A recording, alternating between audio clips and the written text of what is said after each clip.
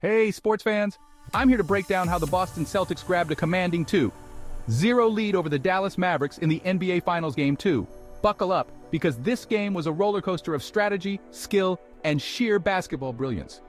From the jump, the Celtics showed they weren't just playing at home, they were defending their turf. Despite Jason Tatum's struggle with his shooting, his game was nothing short of a tactical masterclass. Instead of hogging the ball, Tatum kept it moving, amassing assists, and ensuring the team played a fluid, dynamic offense. This isn't just good basketball, it's smart basketball. Now shifting focus to the Mavericks, Luka Doncic came out swinging. Aggressive from the get-go, Luka notched a triple-double. But even superheroes have their kryptonite. Turnovers and a floundering three-point percentage plagued the Mavericks, showing that even stellar individual performances can falter without the right support.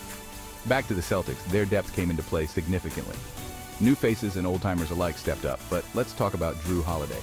After the game, Holiday credited his scoring spree to Tatum's knack for feeding him the ball in just the right spots. This isn't just teamwork, it's a well-oiled machine operating at peak efficiency, folks. As the series heads to Dallas, history whispers in the background. Holding a 2-0 lead, the Celtics are statistically favored to clinch the series, given their near-perfect record in similar past scenarios. But, as every sports fan knows, the game isn't over until the final buzzer. So, what can the Mavericks do to turn the tide? It's going to take more than just tweaking their shooting strategy. They need to reduce turnovers, tighten their defense, and yes, they need more players stepping up to support Luka. It's a tall order, but in the NBA Finals, it's go big or go home. And for the Celtics, continue the momentum, keep rotating the ball, and utilize their bench depth. If they keep this up, they might just be unstoppable. That's the scoop on NBA Finals Game 2.